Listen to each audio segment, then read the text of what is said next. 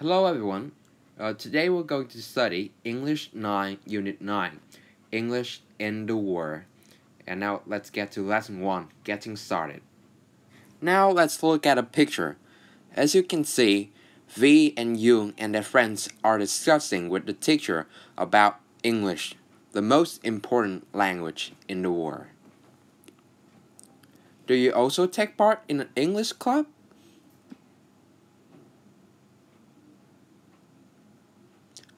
Then what do you think is special about the club? Now let's have a look at some new words.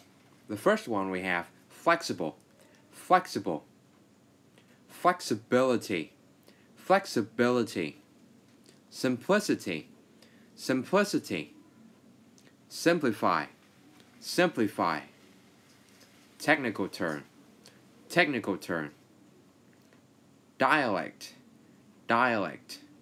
Now let's repeat it. Flexible, flexibility, simplicity, simplify, technical term, dialect. Now let's open your book and start listening. Unit 9. English in the World. Page 30. Getting started. Activity 1. Listen and read. Welcome to English Club. Today I'm going to do a quick quiz to check your knowledge of the English language. Question 1. Is English the language which is spoken by most people in the world? Of course it is. Incorrect. Chinese is the language which is spoken by most people in the world. Question 2. Does English have the largest vocabulary? Yes, with approximately 500,000 words and 300,000 technical terms. Yes, spot on. This is due to the openness of the English language. English has borrowed words from many other languages. Yeah, if there weren't so many words, it would be easier for us to master it. Haha, but the simplicity of form makes English easy to learn. Many English words have been simplified over the centuries. Now, question 3. Who can tell me an English word that can operate as a noun, a verb, and an adjective? I think the word subject can operate as noun, verb, and adjective. Excellent! In English, the same words can operate as many parts of speech. That's due to its flexibility. Question 4.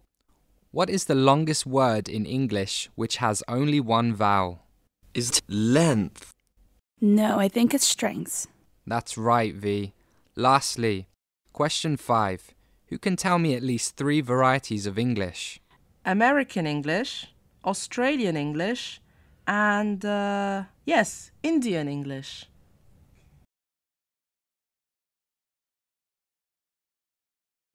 Activity 1. Read the conversation again and find the nouns of the adjectives simple and flexible. As you can see, it's simplicity and flexibility. Simple, simplicity. Flexible, flexibility. Now let's repeat it. Simple, simplicity. Flexible, flexibility. Now you have to remember, nouns are often formed by adding suffixes to adjectives. 2 suffixes which are often added to adjectives to form nouns are ness and it. For instance, open we have openness and similar to similarity. Activity B. Convert these adjectives into nouns. You may use a dictionary. Sad, sadness. Now let's continue. Dark, stupid, popular, happy, punctual. And here are the nouns. Sad, we got sadness. Dark, and the noun is darkness. Stupid, and the noun is stupidity. Popular has the noun popularity. Happy has the noun of happiness. And punctual, we have punctuality. Let's repeat after me. Darkness, stupidity, popularity, happiness, punctuality. Now, in the next exercise, you are going to give me the noun to these adjectives. Careful, sick, able, lazy, sad, sensitive, great, electric, equal. Here are the answers. Careful, carefulness, sick, sickness, able, ability, lazy, laziness, sad, sadness, sensitive, sensitivity, great, greatness, electric, electricity, equal, equality. Next, we're going to have a look at exercise C. Read the conversation again and choose the correct answers. Question number 1. Which language is most spoken as the first language in the world? A. English. B. Chinese. C. Vietnamese. Question number 2. English has about words and technical terms. A. 500,000. B. 300,000. C. 800,000. Question number 3. The form makes English easy to learn. A. Simplicity. B. Flexibility. C. Openness. Question number 4. One of the reasons why the vocabulary of English is open is that it has A. A lot of words. B. Many varieties. C. Borrow many words. Question number 5. Some English verbs are their nouns or adjectives. A. Very different from. B. The same as. C. Changes according to. Now stop the video and do the exercise. Here are the answers. 1. B. Chinese. 2. English has about 800 words and technical terms. 3. The simplicity of form makes English easy to learn. 4. One of the reasons why the vocabulary of English is open is that it has borrow many words. 5. Some English verbs are the same as their nouns or adjectives. Right, let's move to exercise number 2. Match the words or phrases in column A with the definitions in column B. In column A, we have 1. First language. 2. Second language. 3. Official language. 4. Accent. 5. Dialect. Now you will have some time to do this exercise. Stop the video if you want. Now let's correct. Number 1. First language is the language that you learn to speak from birth. So 1 is C. Number 2, second language is a language that you learn to speak well and that you use for work or at school. But that is not the language you learn first at home.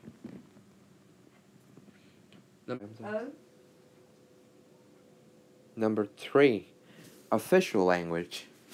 This language is generally used in the government, public administration, law, and the education system. Number 4, accent. Accent is a way of pronouncing the words of a language that shows which country or area a person comes from. Number 5, dialect. Original form of a language in which some words and grammar differ slightly from the standard form of the same language. And that is the end of exercise 2. Now we're going to get to exercise 3.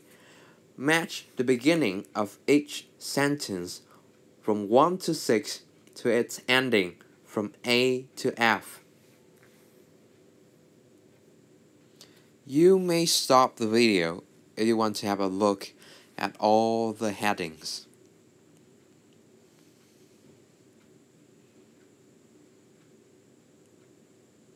Great. Now let's get to the answers. In column 1, English is used as a language in at least 75 countries around the world. So 1 is F.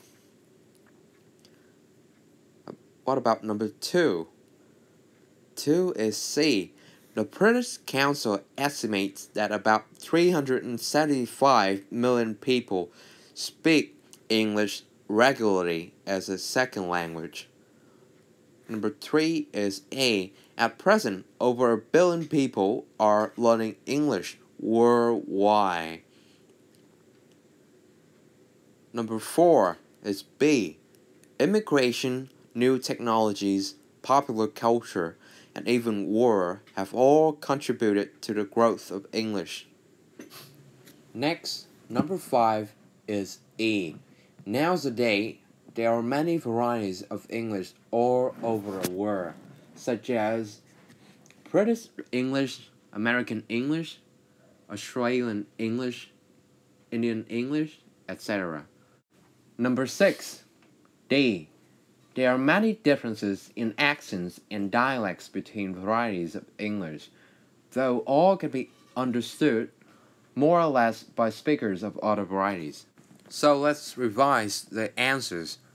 So 1 is F, 2 is C, 3 is A, 4 is B, 5 is E, and 6 is D. Next up, in exercise 4, you are going to work in pairs. Ask and answer questions about English language using the information from exercise 3. For example, you can use questions like, how many countries around the world use English as their first language? And that is the end of today's lesson.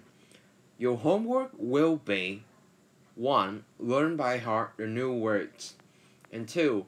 Redo the act in exercise 1B. Thank you for listening, and have a good day.